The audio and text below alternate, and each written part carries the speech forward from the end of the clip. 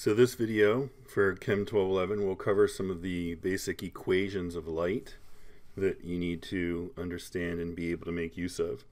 So the two main equations that we use for light are C equals lambda nu, where C is the speed of light, and we'll use 2.998 times 10 to the 8th meters per second.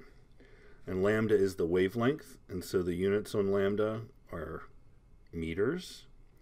And the units on the frequency, this nu, are 1/seconds or inverse seconds or hertz.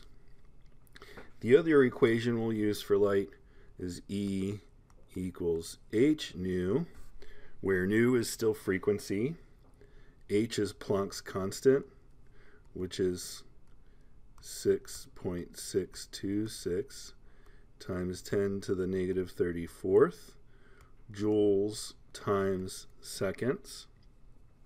And the E represents energy, which will have units of joules.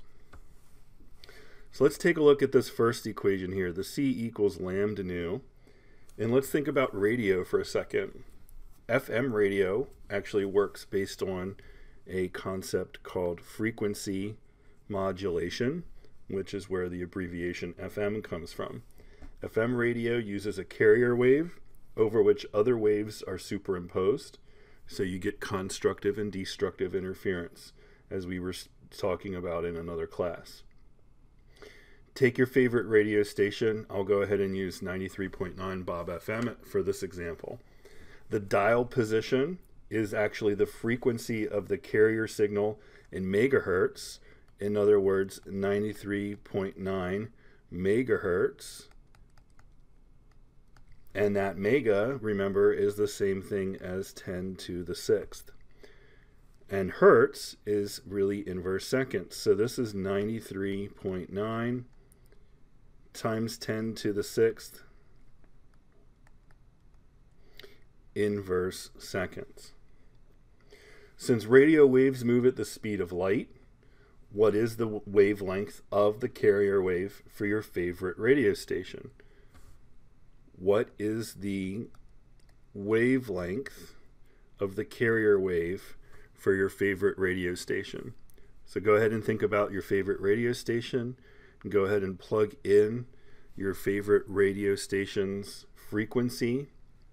For frequency, use the constant for the speed of light to solve for the wavelength, or go ahead and use my example here, the 93.9.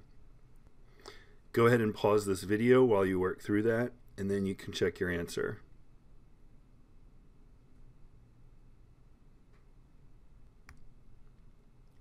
So for my example with the 93.9 Bob FM, if 93.9 megahertz is the frequency, and that's 93.9 times 10 to the 6th inverse seconds, then using the equation C equals lambda nu, the speed of light equals lambda times the frequency. Rearranging to solve for lambda, you get lambda equals the speed of light divided by the frequency. And so you get 3.1927, etc. Looking back at your original frequency, you only had 3 significant figures here, so you can only keep 3 significant figures in your answer. You want to make sure that you include units.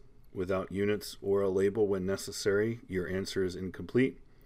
Looking at the units in our expression here, we have meters per second over 1 per second.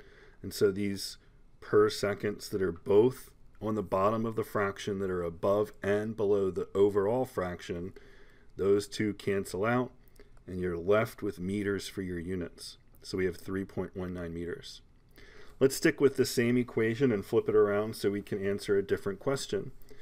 Let's think about, say, a green laser pointer. So a green laser pointer has a wavelength of 532 nanometers.